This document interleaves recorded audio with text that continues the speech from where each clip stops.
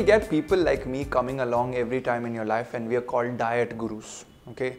And we'll come up with these fancy terms and fancy names for diets, and detox is one term that we will scare you.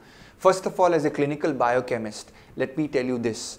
Detoxification is required if you are with heavy metal poisoning, heavy pesticide poisoning and insecticide poisoning, where literally blood is drooling from your eyes and you're bleeding via your stools or you're bleeding via your nose. That level, your fingernails go blue and purple. That's called contamination. And for that, you have medical detoxification. So all the diet gurus and so-called nutritionists and stuff like that will come out and say, hey, you need to do a detox and you need to do all of these things. It's a load of BS, okay?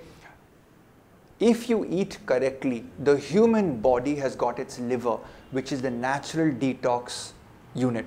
Now the problem is you're not eating correctly every day. So every day you're loading your kidney, you're loading your liver. So what happens is I need to convince you to kind of change. Now if I give you a proper, clean, Monday to Sunday nutrition plan, you're like, oh, you're putting me on a diet and all. But if I say something like detox, everybody wants quick fix methods. They go for 9-10 days to a local resort and they lose weight and a tube is put up your backside and they flush out your system called colon cleansing. Obviously, you have 5-6 kgs of bacteria inside of you. If you remove that, you lose 5 kgs of weight. You put on a restricted diet for 3 days, your carbohydrates will drop immediately, your glucose will drop immediately, your water will drop immediately, 5 kgs weight loss there again. So people get enamored, and then after they stop all of this, the weight comes back again. So detox cannot be used for weight loss. If you want to clean your body, in fact, there was a Nobel laureate last year who won for research on phagocytosis, which is basically spring cleaning your cells. How do you do spring cleaning? Is you go into a fasting mode.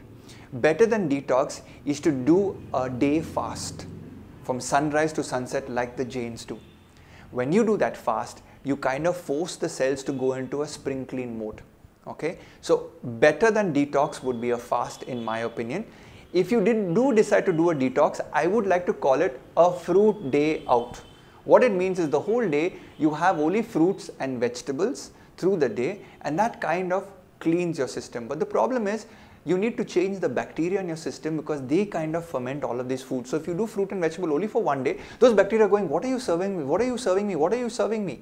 I'm not used to this. But if you do it for 4-5 days, the bacteria says, hey, I like this new type of food that you're giving me, it's cleaner. So when you do a fruit fast or a vegetable fast, my only last tip to you is go organic, because you're taking more quantity of that. So you don't want to put more pesticides, which will actually contaminate you more. And just remember, all these products that you get in the market, which are juices and all, which are called 3-day detox and all, are a load of BS. They really don't work. They're great products in terms of nutrient delivery.